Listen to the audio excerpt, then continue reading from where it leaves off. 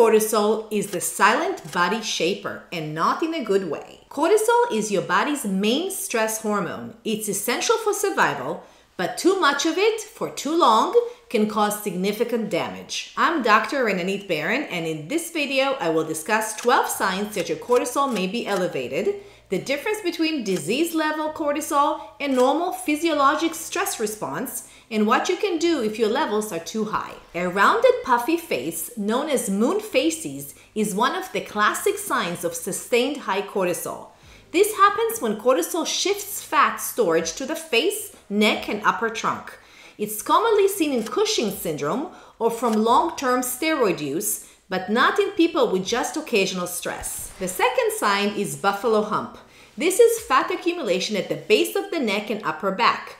Like moon faces, it results from cortisol-induced fat redistribution and typically appears in more severe or chronic cases. Sign number 3 is purple stria. These are wide, purplish stretch marks on the abdomen, flanks, or thighs. Cortisol weakens the skin's collagen, so the skin breaks down more easily under tension, leading to wider, more pigmented stretch marks than what we expect in regular weight gain. The fourth sign is easy bruising. Cortisol thins the skin and weakens the blood vessels, making you bruise with minimal trauma.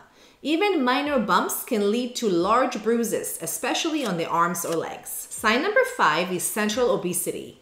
Excess cortisol promotes fat accumulation in the midsection, around the abdomen, and internal organs. This fat distribution pattern is often accompanied by thin arms and legs and is difficult to reverse without addressing the cortisol imbalance itself. Sign number 6 is muscle weakness. High cortisol can cause your muscles to break down over time.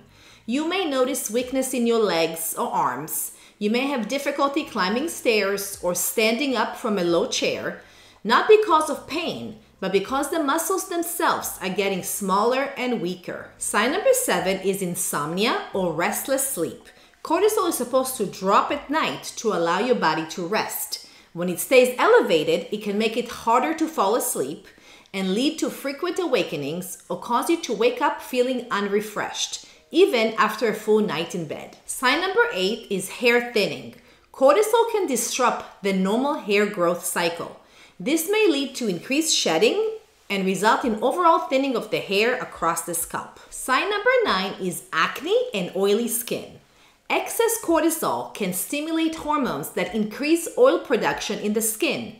This may cause adult acne even in people who haven't had breakouts in years. Sign number 10 is elevated blood pressure. Cortisol raises blood pressure by making your body retain sodium and increasing the tension in your blood vessels. Sign number 11 is recurrent infections or slow healing. Cortisol suppresses the immune response and delays wound healing. You may notice that you get sick more often, or that cuts, scrapes, or injuries take longer to heal than they used to. And finally, sign number 12, anxiety, irritability, or emotional numbness. Cortisol affects the brain chemicals that regulate mood and emotional balance. You might feel more anxious, more easily frustrated, or emotionally flat, even if nothing in your life has changed externally. So what are the causes of high cortisol? There are several reasons why cortisol levels can become abnormally high. Some are medical, and others are related to chronic stress or lifestyle. One of the most serious causes is Cushing syndrome, a condition where a tumor in the pituitary or adrenal gland causes the body to produce cortisol uncontrollably. Although rare, it's a dangerous condition that often requires imaging, hormone testing, and sometimes surgery. A common cause of high cortisol is the use of corticosteroid medications like prednisone or hydrocortisone. These medications are frequently prescribed for autoimmune conditions, inflammation, respiratory infections, or pain, and they can lead to all the same physical signs of Cushing's. In fact, long-term steroid use is the most common cause of medically induced high cortisol. But cortisol can also rise for reasons that have nothing to do with tumors or medications. This is known as physiologic elevation, when your body is under chronic stress, pain, illness, or sleep disruption. It naturally produces more cortisol.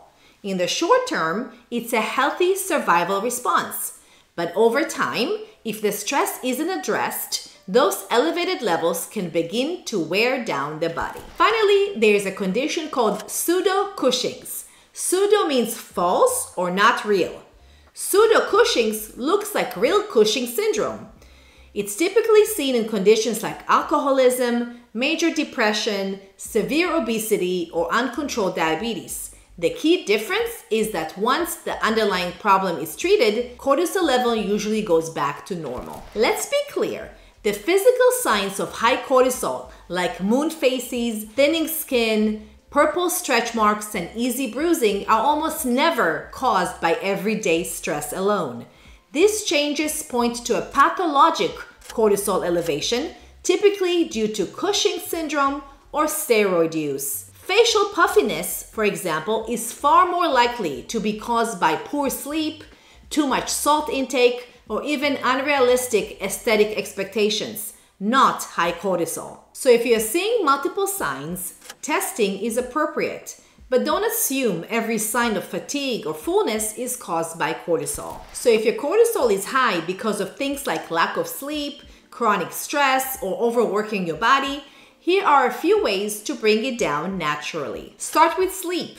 That's when your body is supposed to recover and reset. Go to bed at the same time every night and try to sleep 7 to 9 hours. Avoid screens like phones or TV before bed. They keep your brain alert and can raise cortisol. Along with sleep, mental rest is just as important. Deep breathing, stretching, yoga, or even quiet time without distractions can calm your nervous system. These activities tell your body that it's safe, which helps lower stress hormones like cortisol. Your diet plays a major role too. Don't skip meals. Choose foods with protein, fiber, and healthy fats instead of sugary snacks. When your blood sugar goes up and down too quickly, your body may release too much cortisol. There are also natural supplements you can consider. Ashwagandha is an herbal supplement that has been shown in some studies to gently lower cortisol levels. And finally, balance your physical activity. Exercise is good, but too much intense exercise without enough rest can raise your cortisol level instead of lowering it. Make sure your body has time to recover between workouts and mix in lighter activity like walking or stretching. High cortisol can be damaging, but it's also measurable, treatable, and in many cases reversible. If you're concerned about symptoms, talk to your doctor, get the right labs and treatment. Please leave a like and subscribe for more medical insights from an endocrine perspective. See you in the next video.